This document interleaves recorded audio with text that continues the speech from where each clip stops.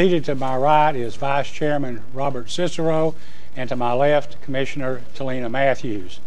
We are accompanied by several members of the PSC staff here this evening, and we'll introduce them to you again generally after the meeting because they will be available to answer some of your questions.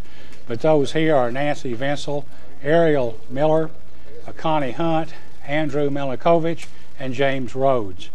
We're here tonight to take public comment in the case of 2018-00005, the joint application of Kentucky Utilities Company and Louisville Gas and Electric Company, Inc. for a certificate of public convenience and necessity for full deployment of advanced metering systems. If you were here for the earlier informational session, you heard about this application in greater detail and also received an explanation of how the Public Service Commission will go about reaching a decision in this case. To reiterate what was explained earlier, the PSC in cases of this nature is required to examine the need for the proposed project or investment to determine whether the applicants have selected the least cost reasonable alternative and whether the proposed project would lead to a wasteful duplication of service. These standards entail a review of the long-term costs and benefits of the proposed project, its potential impact on rates, and the necessity of the project for the future provision of safe, reliable, and adequate service. If you missed the earlier presentation, I would recommend that you view it online at the Public Service Commission website. We understand that any matter involving electric service and rates is likely to produce strong and differing opinions.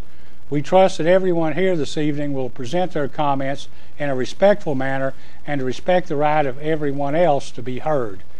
With that being said, let me explain how we will proceed for the remainder of this event.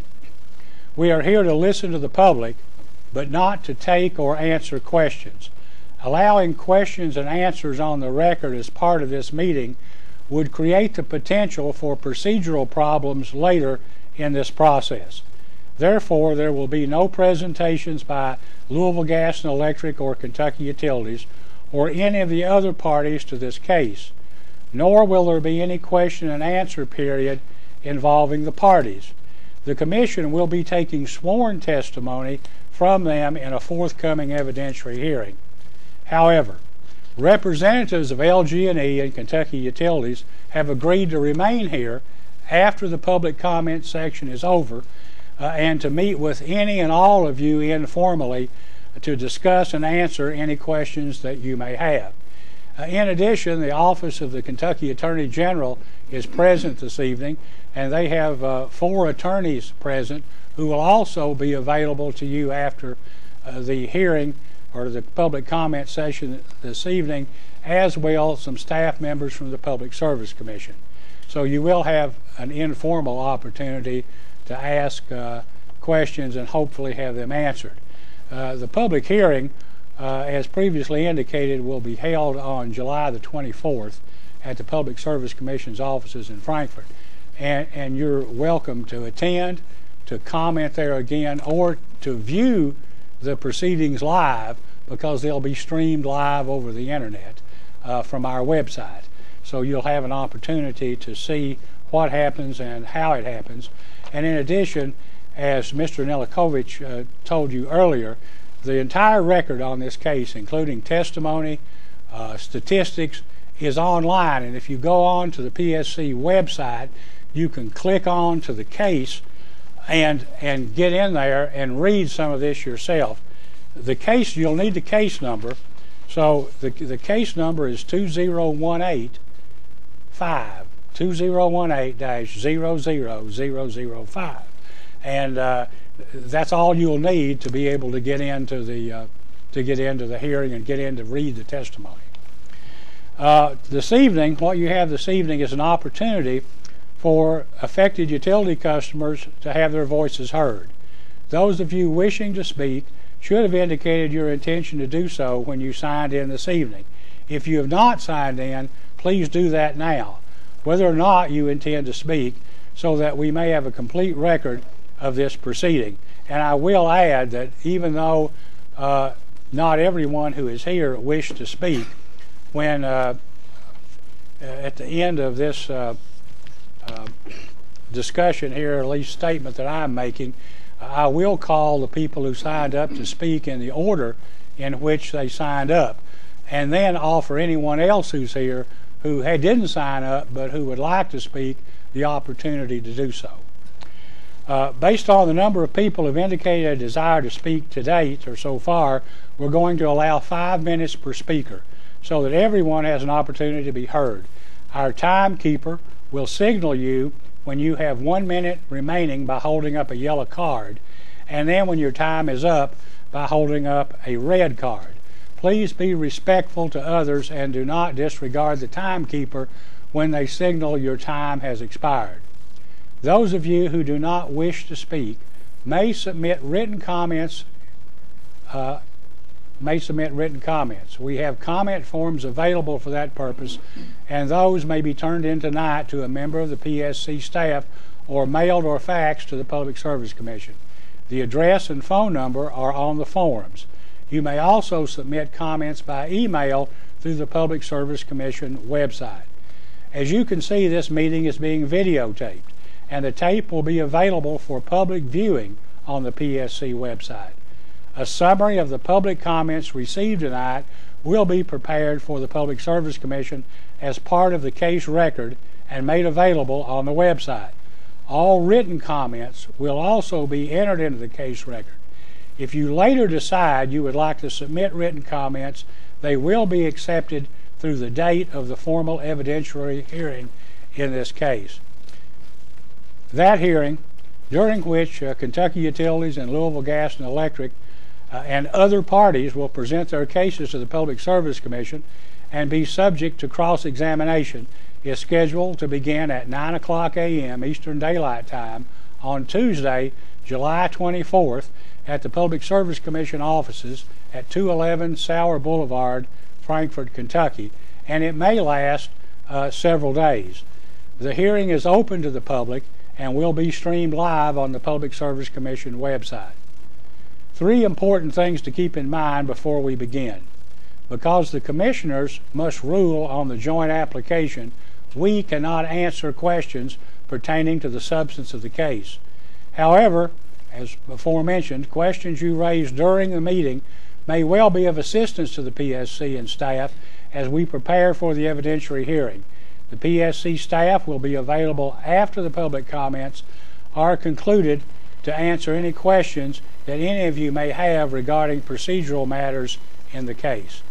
The Public Service Commission only has jurisdiction over the rates and service of utilities. We have no jurisdiction over matters such as environmental standards or public health. Those are regulated by a number of federal and state local agencies. Therefore, the most helpful comments are those that directly address the merits of the KU LG&E proposal with respect to the need of the proposed project, its reasonableness, and its projected costs and benefits. If you have concerns or questions about service or billing for individual accounts, the most effective way to have those addressed is to speak with a member of the Public Service Commission staff after this meeting, or call our toll-free consumers hotline at 800-772-4636 during regular business hours. Now, when you come up to speak, please state your name and place of residence. And again, please keep your comments to the allotted time so that others may have the opportunity to address the Commission. At this time, I'd ask if there are any public officials present, any elected public officials. Yes, ma'am, would you care to come up and speak and make a statement?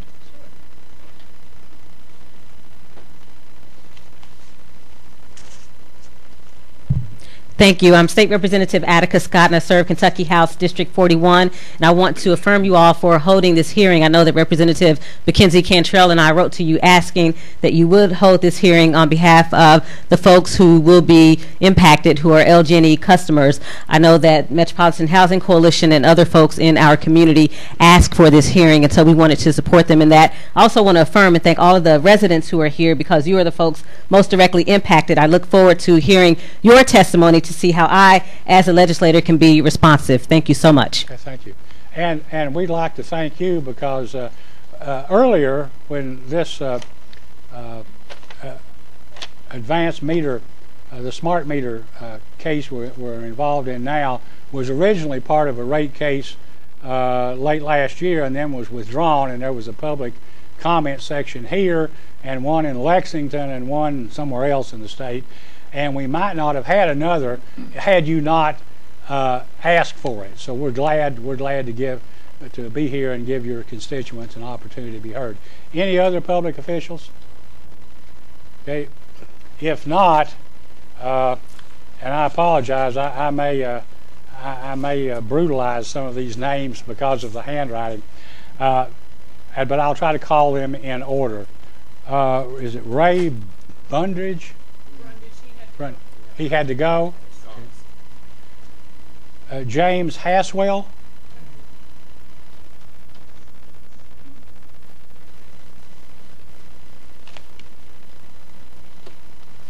Thank you. I'm James Haswell. I'm at 1332 Hepburn Avenue in Louisville. And my understanding is, according to what I've heard tonight, is that if I opt out of the smart meters because my house is a threeplex, even though one unit isn't never rented, that my monthly bill will go up approximately $150. That's if I use no electricity at all. I will still owe $150, or gas. So really, one of my other concerns is that that will tremendously affect a portion of the poorest people in the community. And, you know, an 80-year-old lady on a fixed income now has to pay an extra $50-some-odd a month because she's opted out of the meters. I assume that the people that opt into the meters will have an upcharge that would be similar to that, too. There's no reason why they wouldn't, because opting out is recovering their loss, correct? So, is that right? Okay. So, at this point, in terms of my monthly bills, I can see no real advantage for anybody to have these. And my understanding is that the research pretty much bears that out. So, somebody correct me if I'm wrong. So, my thinking, I'm just wondering, and over and above that, I think separating this from the rate case makes it that much more confusing for the ratepayers to figure out how it's really going to affect us.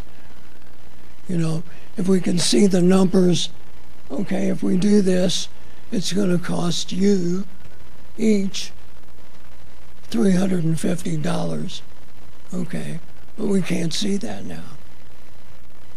You know, we just have these vague numbers and nothing to help me determine how it's going to really affect me month to month, year to year. Nor has anybody said anything about the dependability of the meters. I've never had a mechanical meter go bad or any problem with it at all. So I'm against it. Okay, thank you. Donald Newman. Yes, my name is Donald Newman. I live in Fairdale, Kentucky. I'm just wondering, I don't expect you to answer the question, why the Public Service Commission doesn't follow the federal mandate on the smart meters. Because the federal mandate says that you're supposed to opt into the smart meters, not opt out. New Hampshire is the only state that I've seen with all my research that following that policy where you have to opt into it if you want them. The utility company actually has to send each customer a form for them to fill out. And the customer has to say, yes, I want the smart meters. And they're not charged any extra for it. And I don't understand why I do understand why LG&E wants to make all that extra money. It's all profit to them. They want to eliminate their contract meter readers because they don't have, their employees are just office employees now. Their meter readers are contract meter readers. So they don't pay them any benefits at all. So the only benefit to these smart meters is going to benefit LG&E and not the public.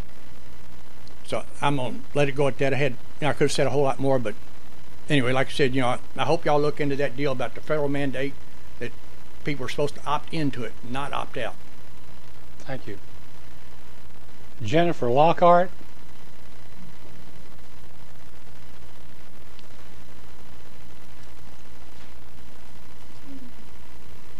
Thank you. So I filed a public paper with a lot more details, a lot more questions, a little bit more facts and figures.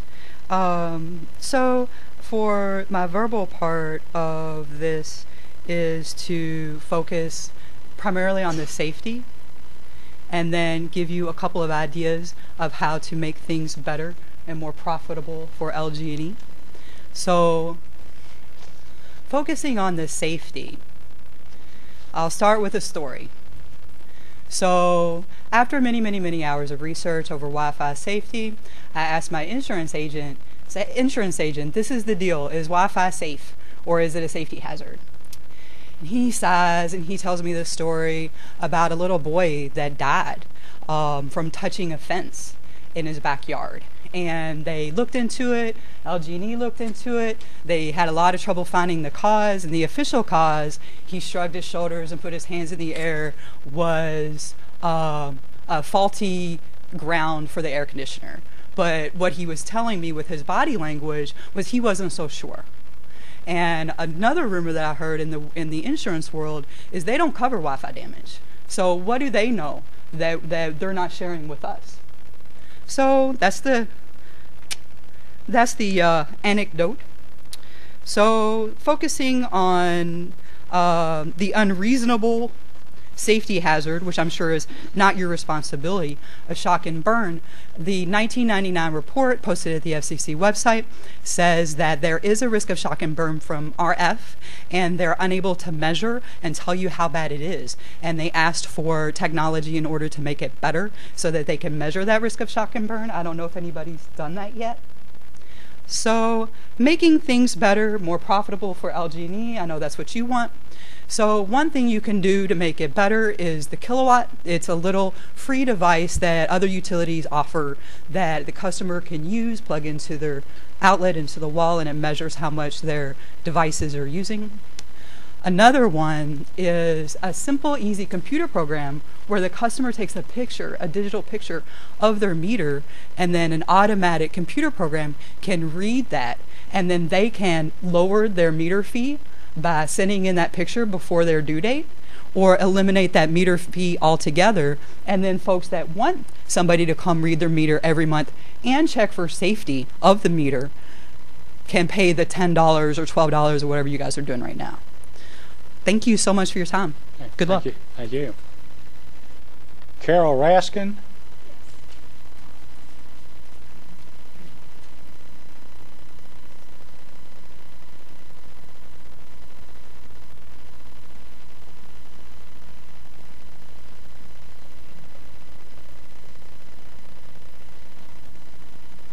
I know you will hear this again from other people more qualified, but I've made a lifetime of representing low-income people, and now I'm retired.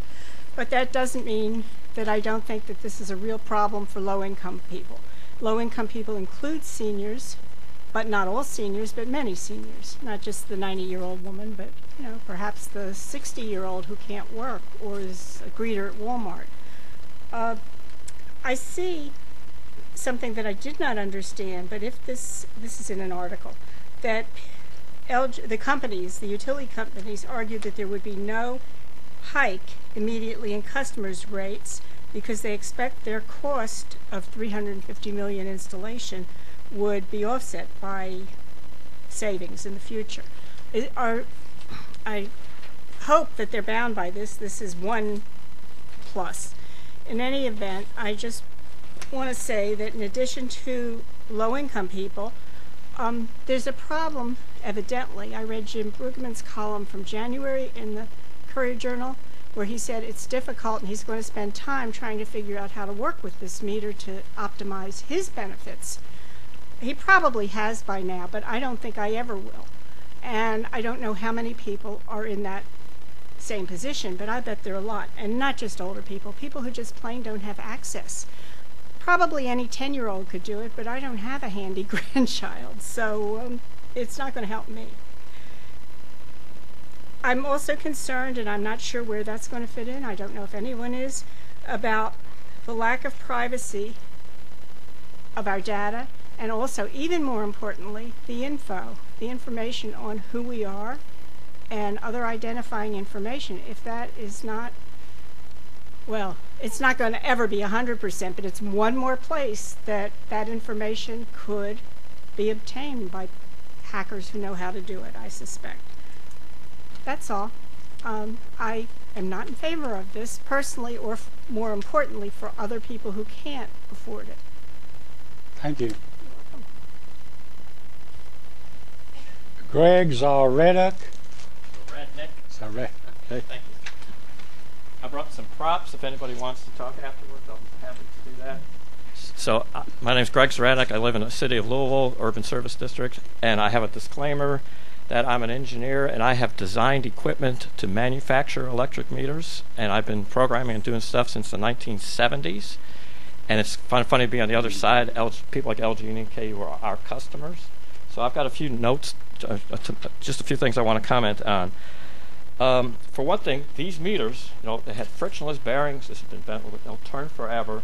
To my knowledge, and I could look up records, but they had a reliability rate of 95+% for 40 to 50 years. That's why somebody commented, nobody ever come out and work on your meter before. So I'm not against progress, and I'm not against technology. I've been doing it all my life. What I'm against here is the process a little bit. So we need to progress, and things keep happening. Things will keep happening. But what I'm warning about a little bit is, like in private industry, when I design something or somebody supplies something to a manufacturer, if it didn't work or stopped working, we could be held directly accountable. So what I want to know is who at the public utility is going to be held accountable when these things fail, and how many times they fail, and who's going to be held accountable for that. As an example, who here has a router at home? Everybody. That's what these are. What we're doing is we're putting a router on there. So how many times do we have to turn that off and on? How many times do you have to buy that? And how many times is that promised to last for 10 or 20 years, and you got to go to the store and buy a new one every couple of years? So what I'm asking for, I guess, is, software marketers and these hardware, they're very good at stuff. They take people out, they get you to do the project, but unless they're held accountable, and that's why I'm hoping that we can do this, somebody should be able to say, if this doesn't work, and if it doesn't cost what I said, there's a cost factor and there's a savings factors, and those things have to be proven. We had to do that. It's doable. I'm just worried this is being happening a little bit too fast, and the process is not transparent. And if I have to, as a private citizen, go up and try and look through 10,000 pages to figure out if this is true or not, I don't think we have to do that. So what I'm asking is slow down, take a breath. These technologies will happen, but I'm not sure they're reliable enough, and I'm not sure the cost and benefits have been proven enough. So that's what I'm asking, I guess, to do that. And I'll offer some of my expertise either to the commission or to LG or whoever he wants. I was at the plant for a lot of years. I know a lot of this stuff. And that's the other thing. There are, believe it or not, you think this is a meter? There's tens of thousands of models in the United States, because every utility wants something different. They want the meter's the way to interact with the customer and get something they do or don't want. So there's the complex. Think about the complexity for that type of a meter. Now you're talking about a computer-controlled routing type meter. how much complexity is going to be there, and who's going to take care of that reliability? I'm serious. There's tens of thousands of models. Every utility has multiple models, tiny differences. So we really got to watch this stuff. There's more to the technology than you might think there would be. And if you can't hold somebody accountable at the utility if this doesn't work or if it fails, can we as ratepayers get it back? When my router, which is what this is going to be, goes out, and if my parent is on a life support system and something happens, can I get money back from the utility? In other words, that's a way to prove reliability. What I'm getting at is, like, you know, a mechanic on a plane goes up and flies the plane before he lets the pilot fly it. That's the way it used to be. Somebody should be held accountable that if this doesn't work in the future, if it doesn't live up to the promises and expectations, then somebody should be held accountable, or somebody should get some of that money back. That's something that I'm asking for to think about too. And I've probably got a lot more to say, and I've got a lot more things, but I thank you for your time, and please think about that, and I'll be ready to answer questions if needed. Thank you. Mary Bryan. Hi, my name is Mary Bryan. I live at 1463 South 1st Street in Louisville, Kentucky. Thank you for the opportunity to speak today on the smart meters. I am an LG&E customer, and I also serve on 2 boards for low-income utility programs in the LG&E service area. In my board experience for the programs serving low-income households, we know that many are renters, and they do not have control over fixing up their homes. We use Project Warm and We Care when possible, but so much is beyond the control of the people, like efficient appliances. So they will be paying without being able to take advantage of seeing and adjusting their usage. This is an expensive proposal that asserts that the cost will be offset by the savings and benefits in the long run. That's a bold projection that has not been backed up by information from other service areas. These projections are speculative guesses, and we should wait until we have evidence from other areas that these kinds of projects actually reduce cost and generate benefits. In the instance of smart meters, the ratepayers of LG&E will be the ones who pay for the shortfall of such an expensive proposal, with additional increases in their monthly utility bills that will exacerbate the rate increases that continue to occur. This proposal has the potential to make even more customers unable to pay their monthly utility bills. Especially low-income customers will be placed at an even greater risk of losing utility service. The opt-out part of this proposal is not really an option, as customers, especially low-income customers, will find it difficult to pay more each month on their utility bill for not participating. Ultimately, all LG&E customers will experience increased utility costs as a result of this proposal. Thank you. Thank you. Sarah Lynn Cunningham. I thought I was on page 3. I had to wait a long time.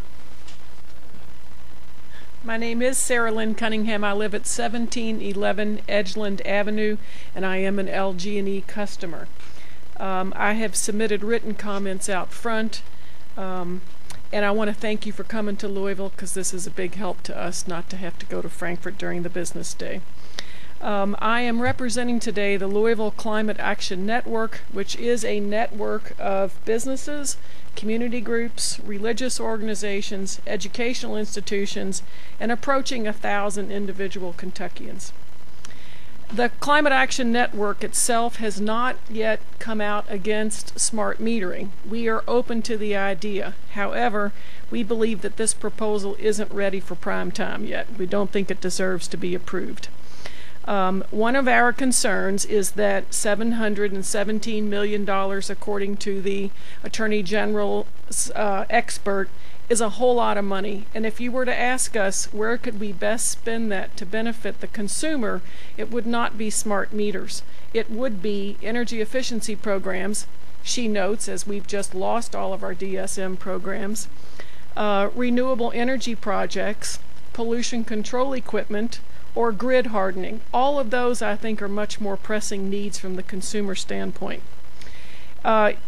I also believe the fact that, as I understand it, the data of our own usage won't be available to us until the next day is an unacceptable thing.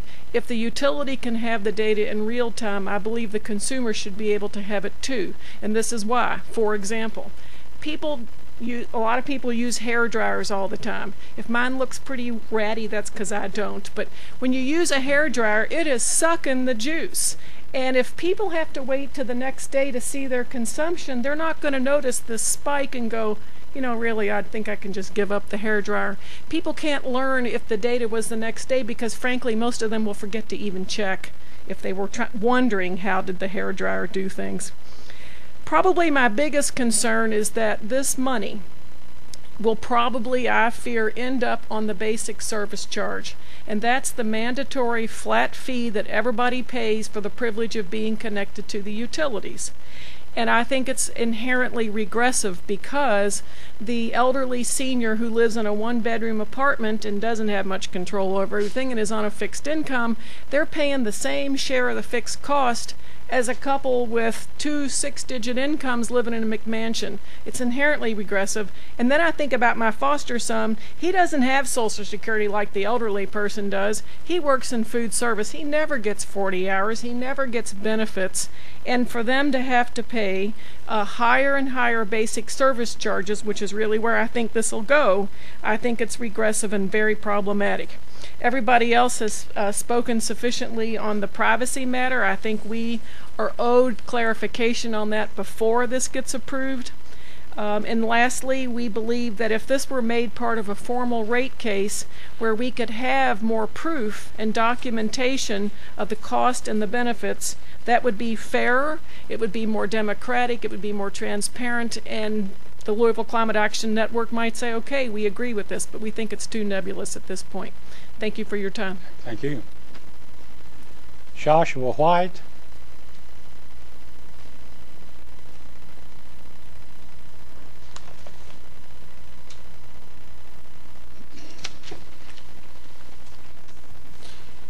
My name is Joshua White. I'm on the board of the Sierra Club for Greater Area Louisville. I'm also a resident. I live 2134 Woodbourne Avenue in the Highlands, and I'm an LG&E customer.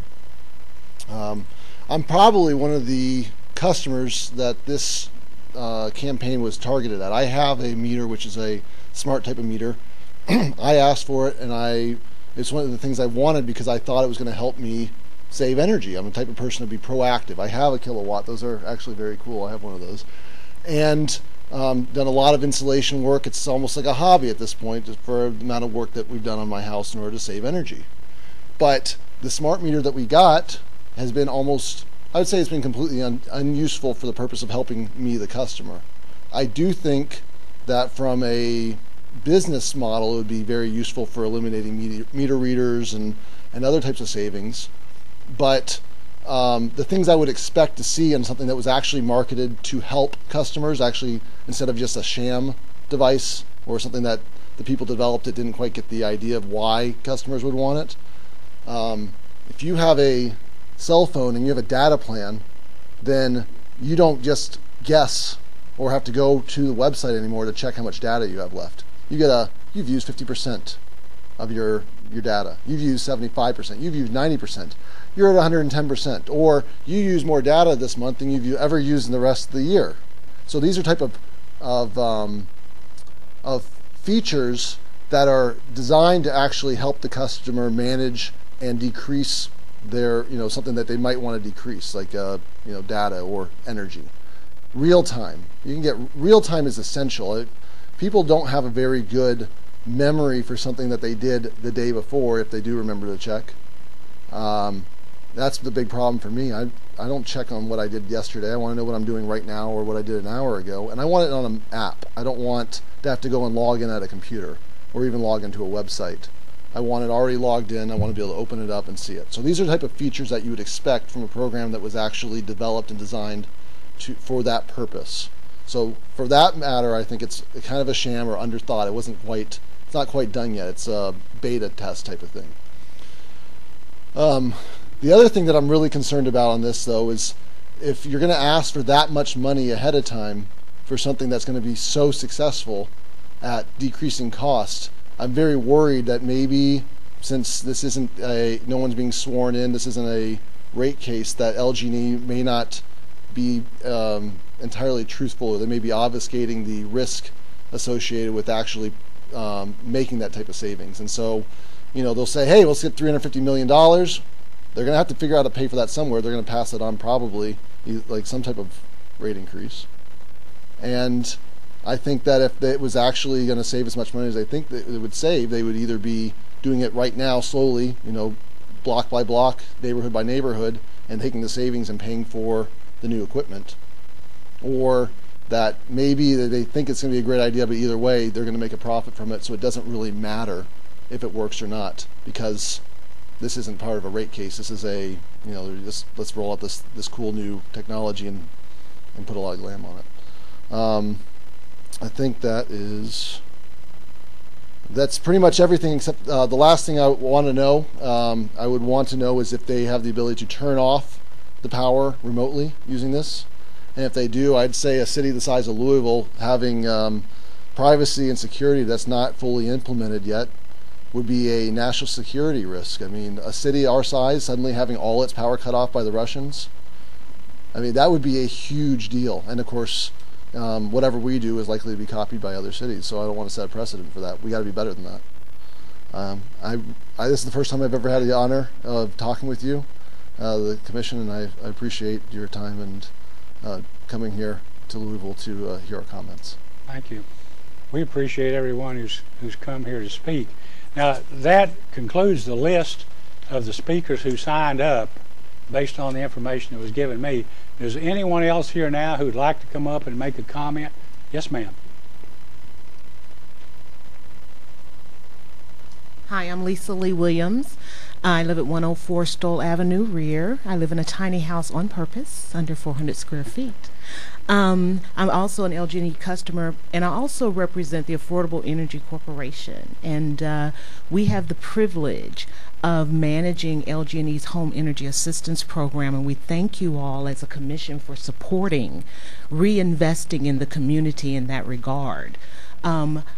I'm new to this, so I am a little concerned about how the home energy funding, the meter reading funding, will be affected by this type of technological transition. If there's a high cost in setting everything up, will these clients, 130% of poverty rate currently, will they be forgotten? And is there a priority to make sure that they're not in this process? Is there going to be some consideration that if their rate, based on some of the testimony today, if it's going to cost them $50 more just to have this new technology, are we going to increase the HEA benefit by that same amount of percentage? I would hope so. And then the other thing that concerns me is the technology or the governing principles that you're using to make these decisions are based on 1982. Did I hear that right earlier? That's a long time ago in technology speak. And so I just want to know what has the commission, or on the 24th, because I'll be there too, on the 24th, what has the commission done to ramp up your knowledge in terms of technological strategies and energy and utility metering to help speak to your decision-making process? So thank you so much for your support so far, and look forward to hearing from you again on the 24th. Thank you. Anyone else like to speak? Okay, yes, ma'am.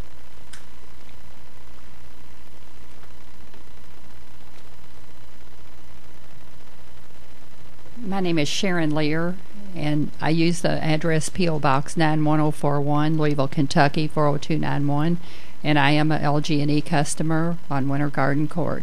I did not plan to speak. I did leave a paper out there tonight. But with all these intelligent people speaking, I had to add one more thing, and that is, why have we not looked into new renewable energy, such as the turbine trees that have become a real hit in Paris, France?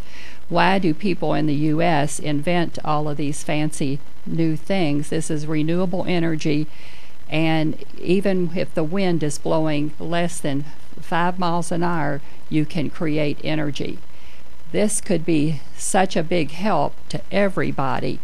In some areas, they have trees. I have pictures on the internet. They have them shaped like flowers, like leaves, like all sorts of things. And this is really renewable energy. Instead of going back and doing something that is old technology, I would like to see us move to new technology. Thank you all very much for your time and being here. Okay, thank you. Anyone else like to speak? Okay, if not, at this time I would like everyone here who's here on behalf of Kentucky Utilities and Louisville Gas and Electric to please stand so the members of the public can see who you are for purposes of maybe asking questions or after the meeting is over. And the Kentucky Attorney General's office, would Ms. Goodman, would you and your group please stand? These individuals from the Kentucky Attorney General's office who represent consumers in the case, and PSC staff who will be available. Okay, so that's it as far as what the commissioners can do. We appreciate everyone coming out. I can assure you that everything that's been said here will be taken into consideration during and after the hearing and before a decision is made.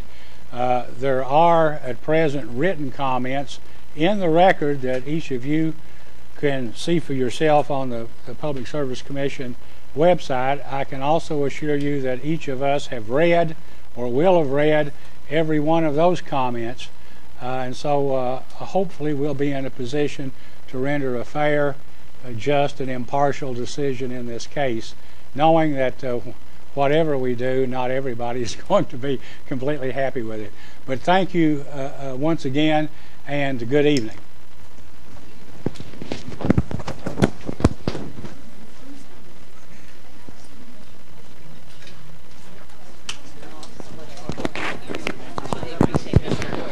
Thank you. I'm glad you